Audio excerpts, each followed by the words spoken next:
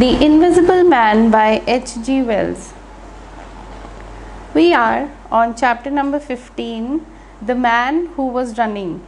And if you recall, what we had done in chapter number 14 is that there was a complete movement of the Invisible Man along with his accomplice, who is Marvel. They are shown to be moving along the road which reaches, which takes them away from the village of Iping, and on the way what they have been doing is taking some rest, and the Invisible Man is actually hoarding some money. And now they have reached a place, as I had already told you, this place, this new town, is going to be the last destination of the Invisible Man, because here the climax of the novel, the ending of the Invisible Man's story is going to take place. He will not move any further and the rest of the story will revolve here. So in chapter number 15, The Man Who Was Running, we come to this place, the town of Burdock, and at the same time we meet another important character, who is Dr. Kemp. So the character list of chapter number 15, it says Dr. Kemp, Mr. Marvel and the Invisible Man. Apart from the other villagers, of course, we are not supposed to mention them because the villagers are always there.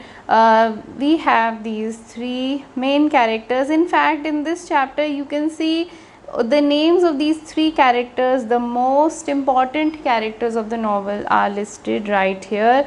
The Invisible Man, Mr. Marvel and Dr. Kemp.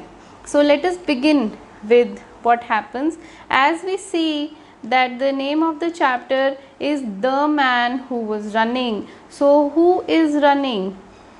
This is the first question that we encounter in our mind when we read the title. Who is running? So let me tell you that the man is Marvel, who is seen running. But let us leave this thought over here right now and see how the chapter begins. The chapter does not begin with the mention of Marvel or why he is running or where he has come. The chapter begins with the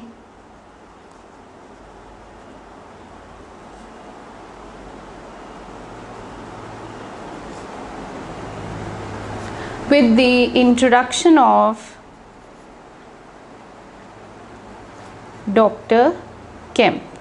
Dr. Kemp is going to be a very important character, and first of all the author gives us a view of Dr. Kemp and where he is sitting right now. The place is the town of Burdock, and it is a name which you must remember.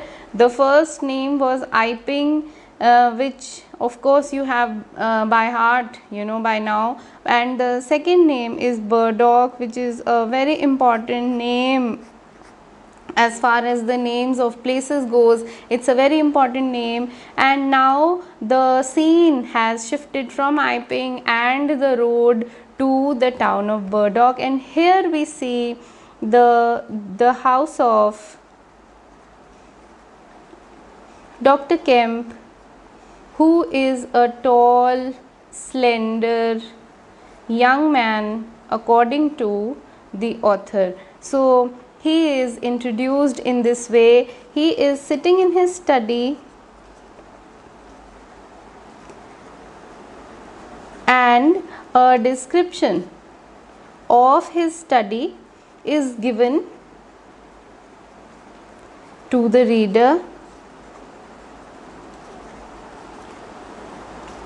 and by this description the reader comes to know that Dr. Kemp, of course he has that prefix of doctor in front of his name, which also tells us, along with the description of his study, it tells us that Dr. Kemp is a man of science, which means that he is involved in some kind of scientific academics and scientific pursuits. So what is the stuff that is shown to us in his room or in his study? There is apparatus, of course apparatus which is used to conduct experiments. There are lots of books, there is a microscope, and material on which he is writing. So he is involved in writing something which of course seems to be of some kind of scientific value, on which he is writing. So the reader can definitely make out that he is a doctor and he has all these things in his study and he is deeply involved in it. It shows that this man is a man of science, which is important. The author also tells us, while he is introducing Dr. Kemp to us, the author also tells us that he is going to get a fellowship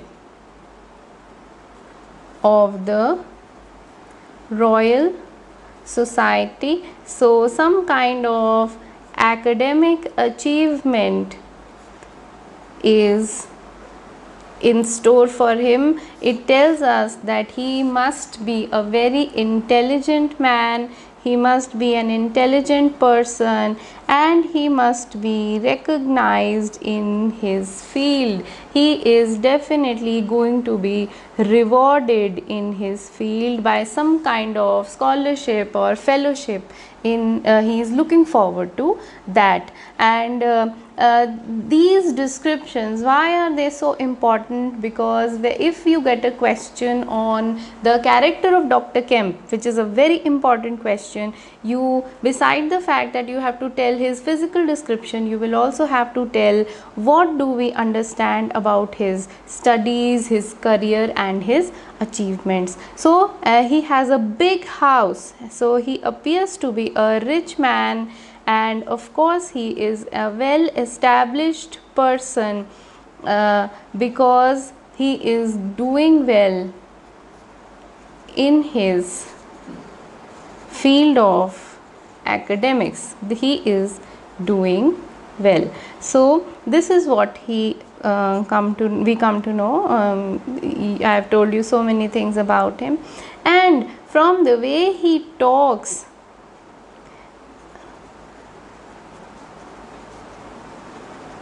we realize that he does not like the ignorant, illiterate villagers. He does not like the fact that the villagers are so illiterate as compared to him, who is a very logical, rational man of science. How do we come to know this? This is important. How do we come to know his opinion about the villagers? So after giving an introduction of him, the author tells us that Dr. Kemp looks up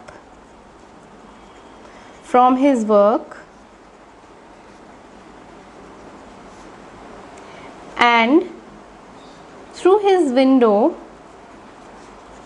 the window of his study of course, through his window he sees a man running